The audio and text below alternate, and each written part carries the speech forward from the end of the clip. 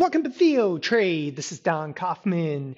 It's December 16th, 2022. We are just seconds after the cash close here on this Friday afternoon. It's option expiration. It's triple witching. And yet it is much quieter than I would have anticipated. All right, here we are doing the weekend update.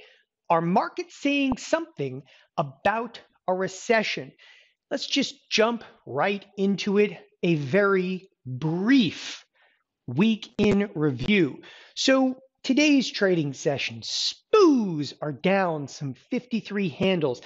And as I indicated a moment ago, it's a lot quieter. Now, we had heard that Citadel, the market maker, had some pretty significant technology issues early on in the trading session. And the reason I want to bring this up is because typically on an OpX like this, OpX is option expiration, right after the opening bell, like you would see some raging size come through the S&P futures, especially where like in the overnight session, we were down.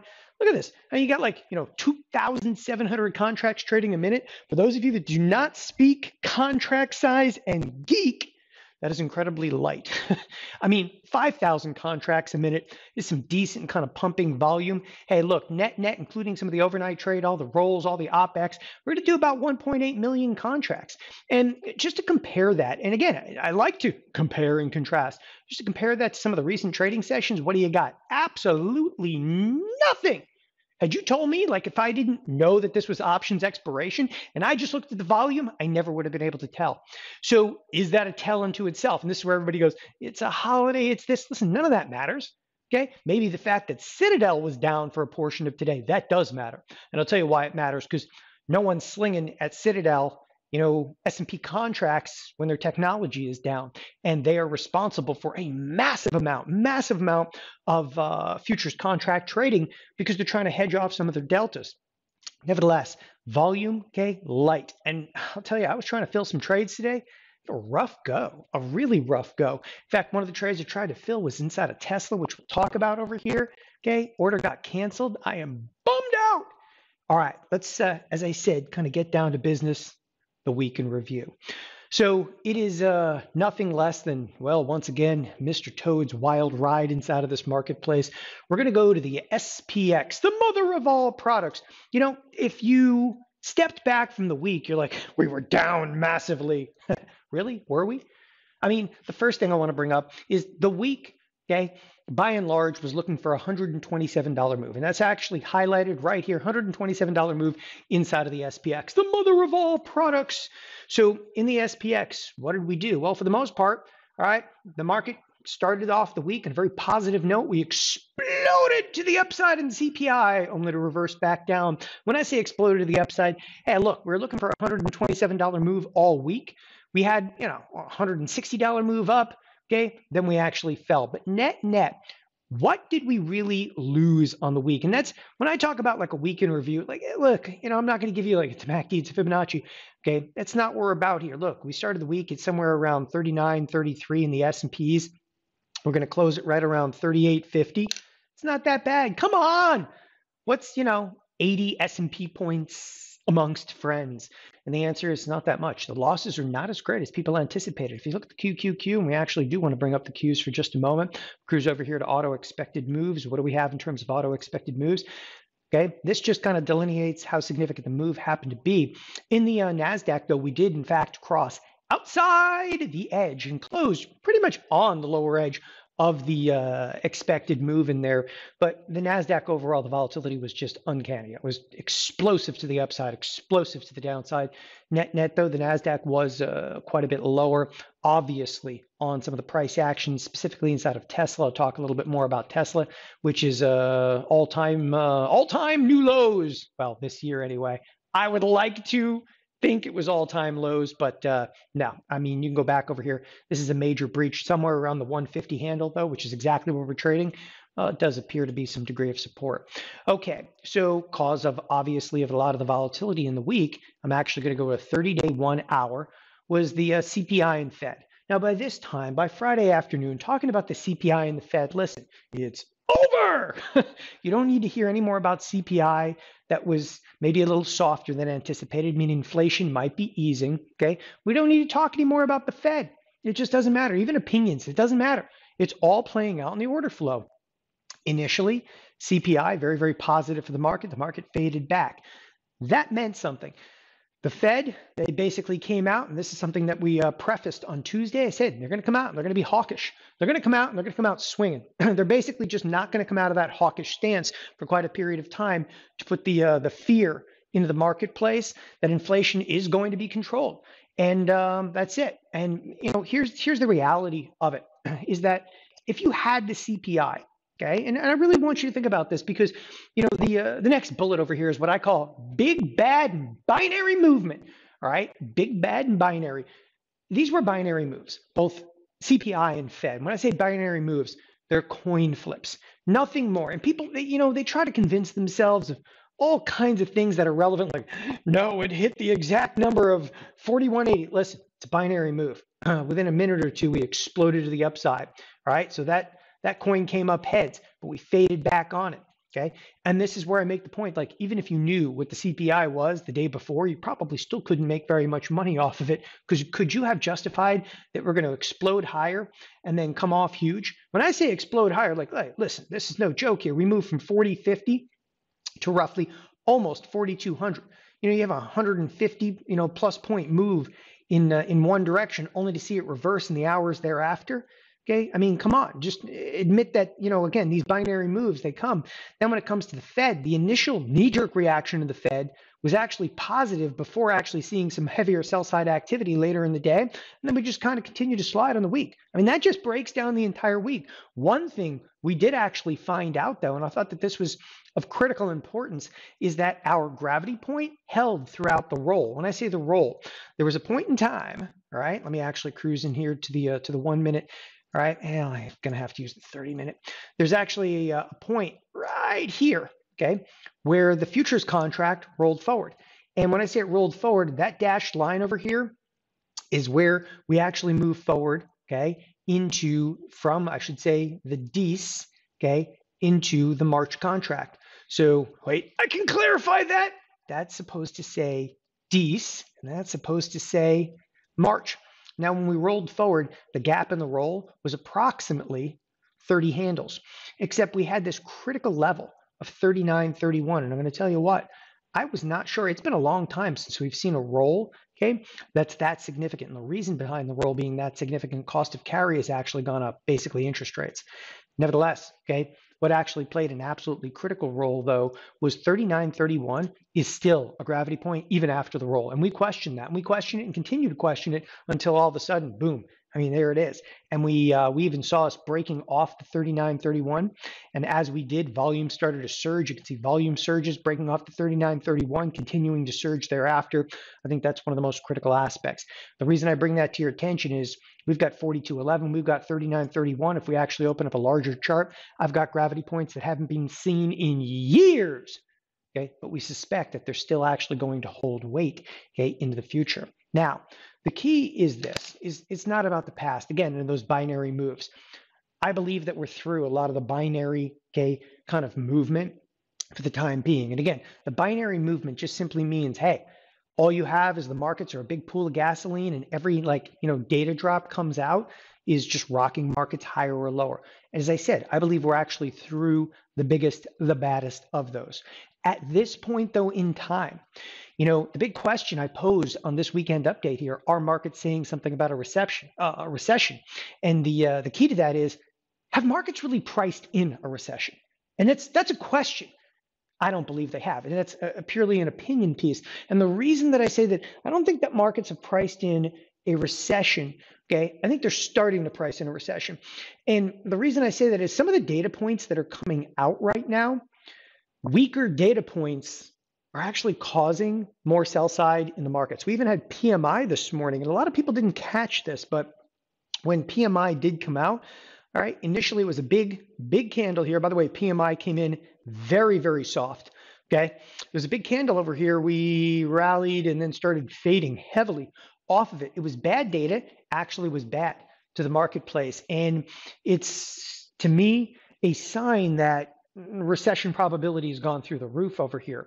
With that, coupled with bonds have complete and utter confusion at this point. Okay, so if you're thinking about a recession, all right, I would assume that the bonds, all right, would start to do what?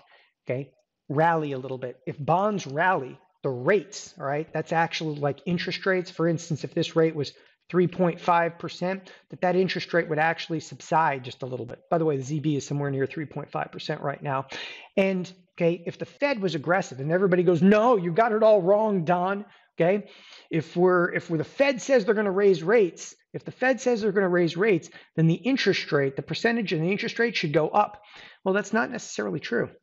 Interest rates, okay, at the ZB is the 30-year. So one of the things that I want you to have a little perspective of, we're going to cruise over to Tastyworks, we're going to come over here to futures, we're going to go to small exchange. And one of the things I will continually point out, if you look at the 2-year, okay, the 2-year is moving away from the 10-year and the 30-year. And this is where I say there is absolutely some confusion, I would believe, inside of the bond market. The reason I say that there's some confusion, again, as you see, the 10-year, they're going to end the day right around 3.5%. And listen, the 30-year is sitting at like, 3.573%. But all of a sudden you have the 2-year. The 2-year is all the way up to about 4.2%. And I'll tell you what, you could still see the 2-year could even hit 5% with the 30-year, okay, and the 10-year staying about 3.5%. So even more divergence is possible and plausible. But as I say, I kind of call that confusion in the confusion trade inside of the bonds, because a lot of people don't necessarily understand, okay, that rationale. And the rationale is if we're going into recession, those longer duration rates are probably going to come back down. Again, the interest rate will actually come back down. Maybe they've peaked for the time being, okay? But again, interest rates, and I'll pull up on Thinkorswim here, the TYX, this is the 30-year. I believe we've probably peaked for the time being, meaning we're not going to see another 4.4% inside of TYX. They've probably peaked. Maybe they come back up to 4%, but might be over and done with. We might now be pricing in a slowdown in the economy where bad news coming out will actually be considered bad news. And I think that's a critical differential for this marketplace, because everything prior to this, bad news has been what? The S&P is actually rallying because like the Fed's not going to be as hawkish, okay? And there is a distinct change of pace over here. Meanwhile, I say that, but today the bonds did sell off. And again, that's why I kind of call it confusion trade inside of the bonds. The other aspect that everybody keeps asking me about is volatility. So volatility or lack thereof. Listen to me, you don't expect volatility. First of all, you are going into a holiday season. Like this coming week of trade, there's going to be some price action in this coming week of trade unequivocally. And there's capability, does Christmas stop the selling? Let me just tell you right now, no, because if you look back to 2018 was actually big, bad, and volatile at that time because of Jerome Powell. We actually had one of the biggest sell-offs on Christmas Eve, which was a half a trading session back in 2018. So I just wanted to get that out of the way. But if you're looking for more volatility, why are you looking for more volatility? Look where we have been this year, right? I just want you to actually focus for a second. I'm going to bring up the 180-day 4-hour. I'm going to go ahead and I'm going to close up this left sidebar. And I want you to see, okay, there. I'm even going to draw a line exactly where I need it in here. Right there. You guys see it? It's been the central point of trade. So to ask for more volatility or to go like, how come the VIX is going down, man? Doesn't that mean we're bullish? Absolutely unequivocally not. It doesn't mean that we're bullish, okay, because the volatility is going down. It means that we're comfortable. We've been in this neighborhood before. You walk through a really, really scary place down a really scary alley. First time you walk through that alley, holy crap, and you make it through. The next time you walk through it, you're like, okay, I've done this before. By about the 25th time you've walked through the same alley and nothing has happened, guess what? Your volatility level tends to subside. But I remind each and every one of you at the exact same time that I'm saying you walk through that alley and it's not that scary, well, maybe you should be a little bit more scared because the SKEW monster is coming back. For those of you that don't understand SKEW is actually the out-of-the-money put implied volatility, okay, versus the out-of-the-money call implied volatility. It's coming back. Now, SKEW is only calculated towards the end of the day. And if you are a complete and total geek, you can just come over here and change it from candle and go to like a line chart, or better yet, let's go to an area chart. This is big and ugly. All right, but look, skew came raging back. So what are they saying? There's hedging going on now. Now there's hedging going on. So you're walking down that same alley, but the volatility might be falling, but you have to realize those out of the money puts are getting a little bit pricier versus the out of the money calls. Right? So it's like another way to think about volatility. Volatility in this neighborhood basically says like, hey, I've walked through the neighborhood 25 times, but the neighborhood's getting a little dangerous, if you will, because skew is coming back. As I said a moment ago, does Christmas, does the holidays actually stop the sell side activity? And the answer is no. Okay. Now I'm actually going to jump ahead for just a second, because when I say that the holidays don't necessarily stop some of the sell side activity, let's be specific with that. 7 days out, you're looking only at an $87 anticipation of movement. Now, what's crazy about that is if you look right here today, when I say right here, I'm actually referencing right here. Okay, the range was what, 38.55 to 39.34. You know what the irony is? Okay, you're like an 80-point range in one trading session. They only have priced in for all of next week $87. So what do you learn about this? And I talked about this last week. I talked about it on Tuesday when I did the video, and I'm going to talk about it today. Okay, I'll talk about it ad nauseum. I'll drive each and every one of you crazy, because you better listen. Short duration, right? These volatilities just, they don't do it for me. They're not high enough. The capacity for the marketplace to move $87 unequivocally, right? Again, nothing that's happened, nothing that's transpired is going to slow down sell side activity just because it's a holiday week. Because I'm going to tell you right now, most of it's computerized trading anyway. And if you look what just happened at Goldman Sachs laying off 4,000 people into the holidays, okay? They don't need people. Why feed people when you can just feed a server? And it's sadly, that's Wall Street in a nutshell. So there's no question that this 39.31s are going to play a critical role. And I want to make that very, very clear, because everybody wants forward looking, right? You want to know something forward looking? All right. Here's the most forward-looking take I can possibly give you. First, let's go back to the 30-day 1 hour. To the 30-day 1 hour. You need in this marketplace, if you're bullish, okay, we need to latch on to 39.31 like it were grim death. I mean, you need to hold this level. If you fall, okay, or stay right now where we are below 39.31, it's fairly dire. There's an incredibly high probability at this point we're going to drop back to the vol box. Okay, for those of you that do not remember the volatility box, or what are you new? Okay, maybe you are a little bit newer. The volatility box is right here. And I want to be incredibly specific with the vol box. Vol box actually ran from basically 38.11, okay, right down to about 3600. And yes, there were brief and fleeting moments above it, and there were brief and fleeting moments below it. But generally speaking, okay, the volatility box, what did it do? All right, it ran its course, but that volatility box was us pinging back and forth in this 200-point range for a considerable period of time. And oh, was it dangerous. If we just sell off a minimal amount more, we're back in the vol box. And as such, we're going to test right down into 3,600, right back up to 3,800. There's no question that a breach, in my opinion, down to 3,800, or like just literally getting under 3,800, boom, we might as well be trading at 3,600. So it'd be a fast and precipitous drop that can actually happen between now and the end of the year. So do not dispel the myth that that thing has to hold right now, because it doesn't. Okay. Yes, we're very, very close at this point to the 39.31. Nevertheless, okay, it's critical, just critical to understand at this point in time how close we are back to the 39.31, but falling to 3,800 is rather dire for the marketplace. All right, opening up this left side bar. Okay, so a high probability coming back into the volatility box. All right, moving on. As we do each and every week, get your trade on. This week's profits and losses. One of the first things I want to start with is none other than Tesla. Why Tesla? Well, Tesla happens to be part of what we term a catapult spread in Tesla. Well, there's 35 days remaining in this particular trade, and what trade is that? Trade that is simply deep in the money. Now, we're not quite closed yet, but this is a $10 wide spread. I'm looking to close the $10 wide spread for about a $7 credit. It's a home run. And I'll tell you why it's a home run, because we've already closed the short put that was financing this particular trade. So what we basically did is we went out and sold S&P puts to actually finance bearish trade inside of Tesla. Tesla was actually the hedge. So not only did we make money in the short puts and already closed those, but we also made money on the Tesla spread, which was inevitably the hedge. All right, next in the docket here, the QQQ. What am I looking at in the QQQ? Okay, this was an intraday trade. Now, everybody always says this. By the way, there's nothing on right now because it's over. It's done with. It's out of here. Okay, what did we do in this trade? We opened a 294 put. It was an intraday basis for $1.27. We closed it for $6.70. It's a home run. And I got to tell you, that one was it was nice. I just wish I had, well, more size on. But this is where I like to take shots on an intraday basis. The other aspect that I did is I closed a number, okay, of what we term inflection point spreads.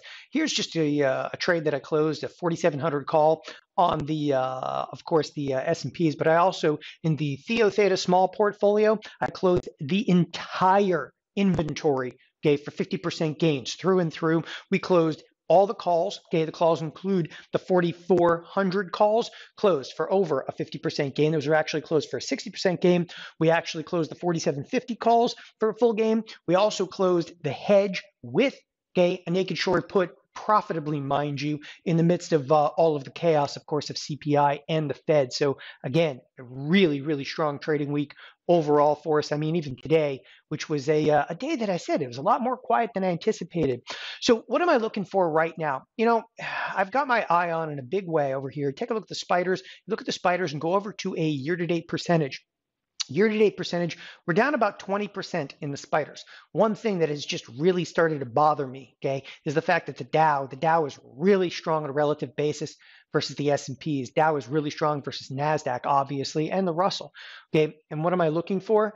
All right, if you believe in the markets, okay, coming into, you know, fruition a little bit, meaning that the percentage losses, for instance, the S&Ps and the Dow, they're actually going to come together. They're going to converge upon one another, not just into the end of the year, but in the beginning of the new year, of course, into January. I believe that there's going to be great setups, obviously, in the Dow itself. So the Dow itself, there's a couple of different ways you can actually trade Dow, but most of the Dow products are not that liquid. So what I'm going to do is I'm actually going to look specifically at Dow and Dow-related stocks. Caterpillar is really, really high on my list. It's up 12% year-to-date basis, predicated on what? A slowing economy? Okay, look. Have markets actually even priced in a recession? Because if you're stepping back from this and say, oh no, you're right, the markets probably have not priced in a recession, then a short position in Caterpillar is well warranted. I'm probably going to look for what we term a little bit more of a duration, okay? Or I'll actually use Caterpillar in terms of a catapult spread, okay? I'll also kind of further that with another Boeing trade. Boeing also, okay, really strong relative to the S&Ps. If you take a look at this on a year-to-date basis, Boeing's only down like 11%. In fact, Boeing is right in line with none other than the Dow. Maybe you've got reasons that Caterpillar should be up, okay? But Boeing, again, very divergent to the upside after being down as much as, again, almost 50% earlier in the year. Right now, only down 11%. I think Boeing is a very critical short. Even if you're bullish on the S&Ps, okay, it would make sense that Boeing may not progress to the upside, even if the S&Ps did rally, because again, it's the massive outperformer. So new trades and new setups I'm going to be doing this next week here at TheoTrade are going to include a lot of Dow and Dow-related stocks, and I'll show you exactly how to set those up. All right, to finish it out, the finale over here. Obviously, we discussed levels 39, 30, 31, and obviously coming under 3,800 might as well be 3,600 in the S&Ps, but the SPX. Again, the SPX just came off of a 127-point move. This next week of trade, we're only expecting about $87 and roughly 70 cents in terms of expected move. I, frankly speaking, do not think that is significant enough. I think that volatility, even into the end of the year, okay, is going to absolutely unequivocally be there. Prepare yourself for it. Because again, I said that this was an opinion piece, and I'm going to give you my opinion. I do not think that markets, okay, are pricing in nearly the type of recession that we're right on the forefront of. Thanks everybody for joining us here at TheoTrade. Have a wonderful weekend. Bye-bye.